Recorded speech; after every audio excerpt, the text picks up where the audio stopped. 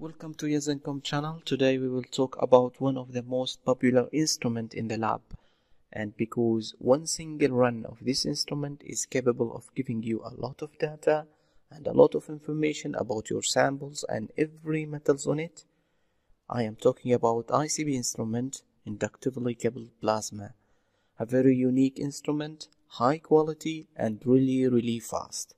There are different models of ICP like atomic emission spectrometer, optical emission spectrometer, and mass spectrometer.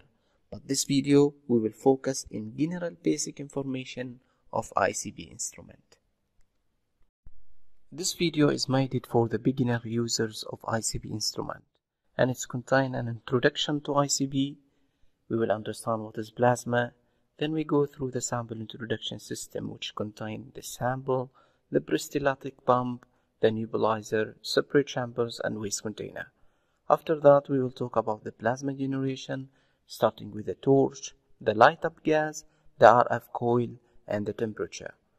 And finally, we will talk about the detectors and data, starting with the photons, signals, and wavelength, and the PMT. ICP is a shortcut for inductively coupled plasma.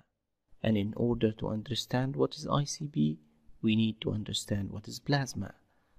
Plasma is the fourth state of matter along with the solid, liquid, and gas.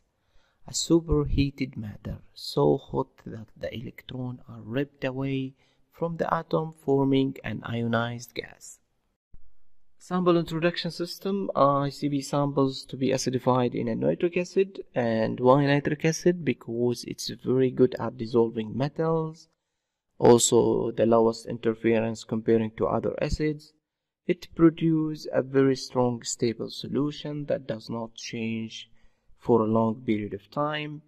People commonly use 1 to 5% nitric acid, but better you refer to your standard method recommendation for the right percent of nitric acid. Do the same for your Planck and internal standards. Now let's learn about different parts of ICP instrument, and we will start with the peristaltic pump. The peristaltic pump, or a roller pump, used to pump the liquid samples with the use of a flexible tubes in a rotary motion from sample container to nebulizer, or from the spray chamber to the waste container. A second part of ICP instrument is a nebulizer, and it's look like the one it shows in the pictures. In the nebulizer, high velocity argon gas break up the liquid samples into a fine aerosols and deliver it to the spray chamber.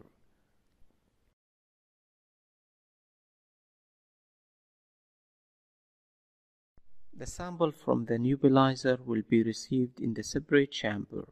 The fine and small droplets will continue up to the plasma, and the large droplets will go down to the waste container.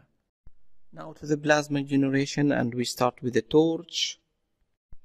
The torch consists of 3 concentric quartz tubes surrounded at the top by a radio frequency induction coil. The plasma formation is initiated by a spark from a Tesla coil. The sample is mixed with the stream of argon gas using a nebulizer and carried to the plasma through the torch central capillary tube. The RF coils create a magnetic field that make the argon ions and the electron to move in a circular path. The base of the plasma got a temperature about 10,000 Kelvin, and above the coil is about 6,000 to 8,000, and there were the emission measured. The outer quartz tubes must be thermally isolated from the plasma, and that is another job for the argon gas. Finally, detectors and data. The story begins with the aerosol produced via nebulization, that is enter the high temperature plasma, where it is first dried to a solid and then heated to a gas, and that is atomization.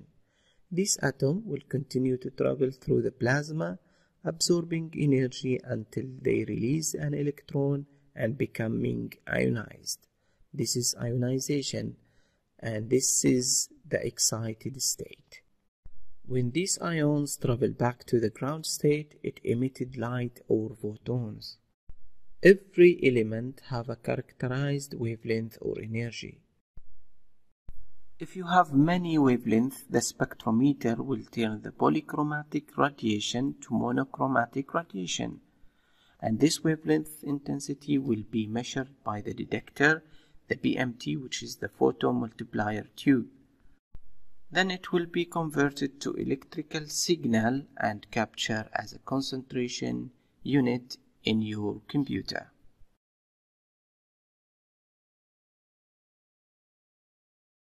Here we reach to the end of today's video. If you would like to receive our latest video, don't forget to subscribe to our channel, like and share those videos with your friends.